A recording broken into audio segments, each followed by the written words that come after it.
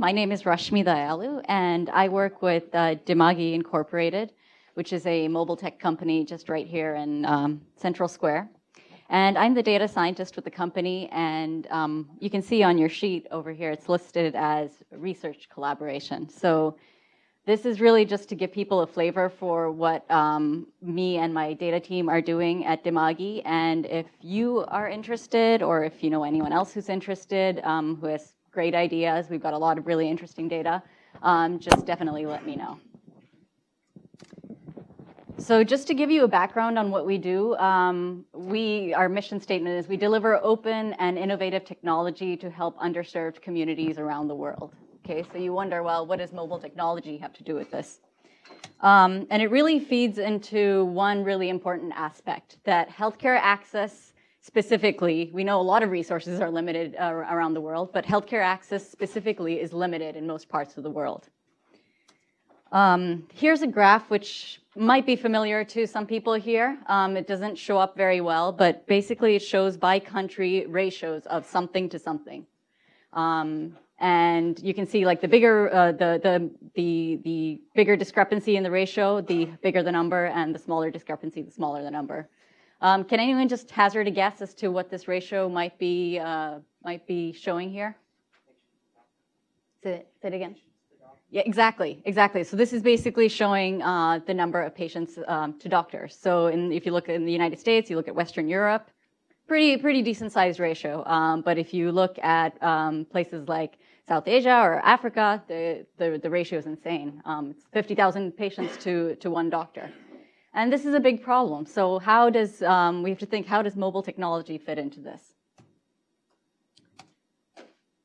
So the main thing that we decided was that we knew that there was a niche in one area that we could really actually create impact. And that's with what are called frontline workers. If you aren't familiar with this term, frontline workers are often in these areas where that ratio is very unbalanced. Frontline workers are often the primary link between patients or clients and any type of standardized healthcare. So you can't have doctors going from village to village. They're often in the hospitals going crazy, running around like chickens with their heads cut off. So you can't really have them do this. So we need people who are what are called frontline workers that are often sort of sometimes illiterate. The range actually varies very much, or they could be more like trained like a nurse.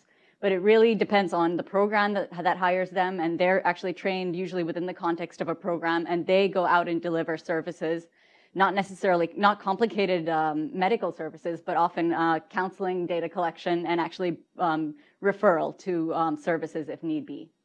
So these are called frontline workers, and they're these workers are exploding in all over South Asia, all over Africa. They're very much the link between patients and any type of standardized healthcare.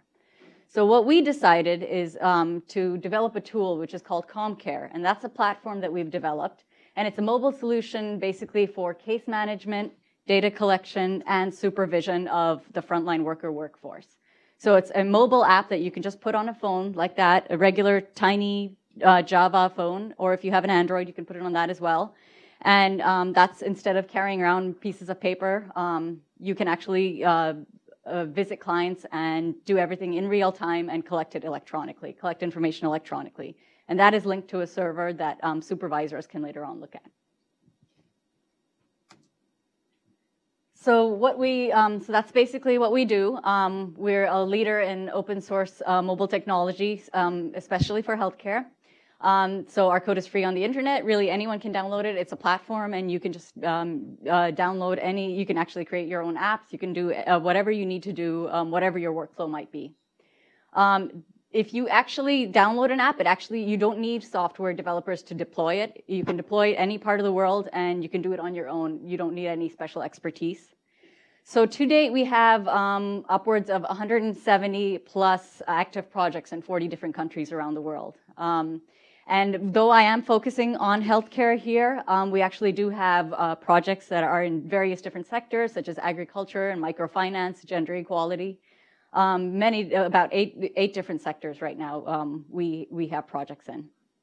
And our partners include a variety of partners. They're not just government organizations, they're also NGOs, grassroots organizations, And anyone really who just wants this type of a mobile solution to their workflow can use this software.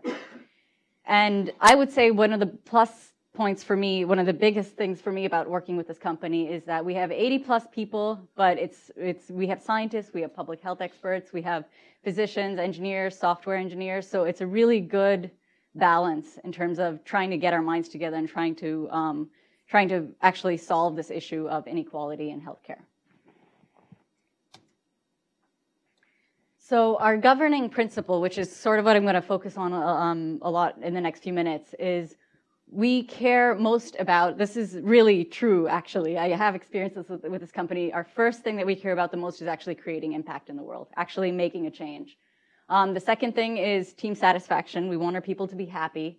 The third thing is profit, so we are not nonprofit, but the purpose for the profit is not for profit itself, it's actually so that we could create more impact and create better team satisfaction. So it really is in that order.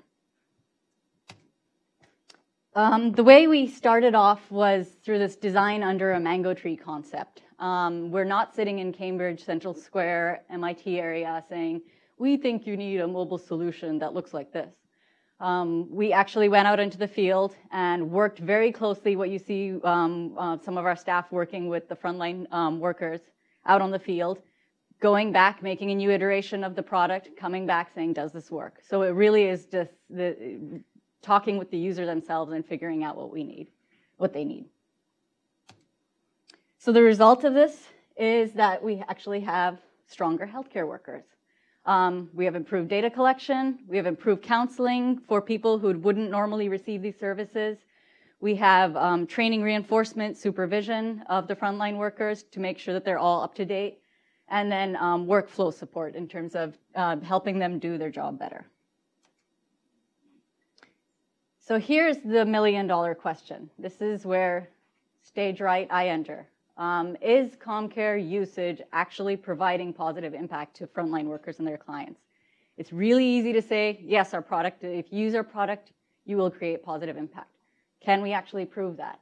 And this is where data comes into the picture. The two things we have to measure in this statement is one, what do we mean by CommCare usage? And two, what do we mean by positive impact? This is a huge question. Can't cover it in the next 3 minutes. But I will focus a little bit on this question of usage. What do we mean by usage? If you think of CommCare usage, you could say, okay, well, are you talking about the number of cases that you visit? Are you talking about the amount of time that you spend with each case? Are you talking about the proportion of days in a month that you're actually visiting clients versus not? Usage can be a big question of quality, quantity, and maybe it's all of those things. Maybe it's only one of those things. Maybe it's more of one than another. And so that's what my job is, to figure out what do we mean by usage and in what context, and how do we finally link that to impact. So I looked at, just for the purpose of this presentation, I looked at 73 health sector projects in 23 different countries around the world. And our big data for CommCare basically is metadata based on what frontline workers actually enter on the phone. So only the 4 variables we get from this are the frontline worker ID, the case ID, so that's the patient that they're visiting, when they start entering information, and when they stop entering information, both on date and time, based on local date and time.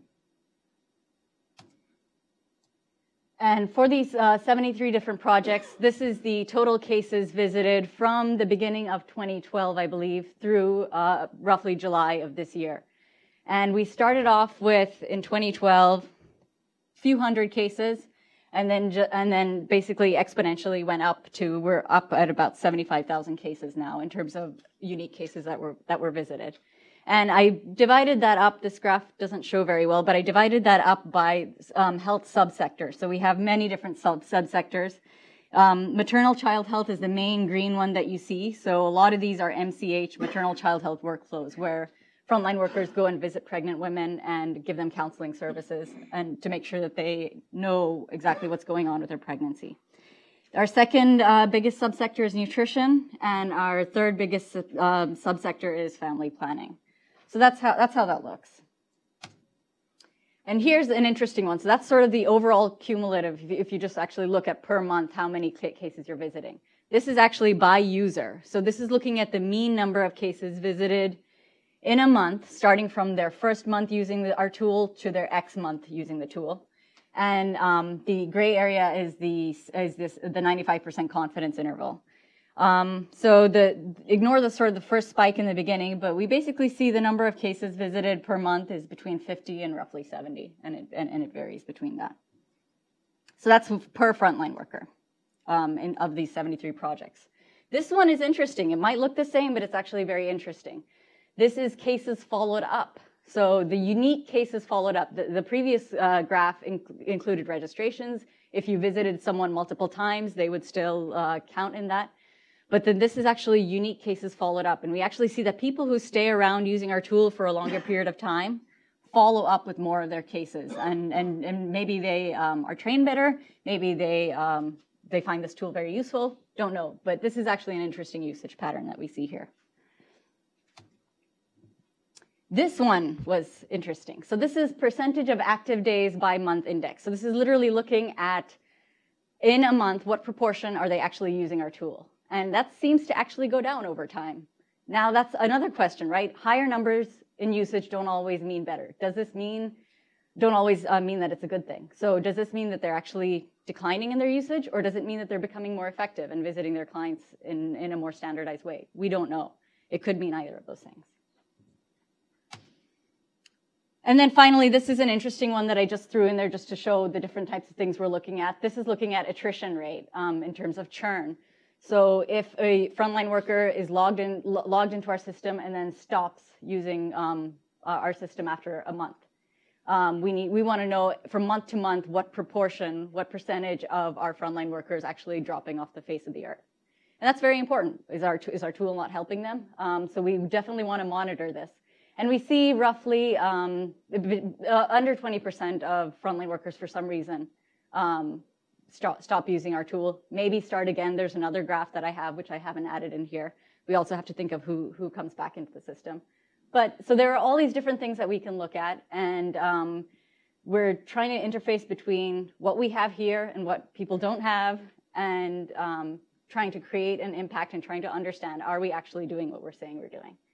So that's the spiel, and if you have any questions or if you would like to contact me, here's my email, and our company is just dimagi.com. Thank you very much.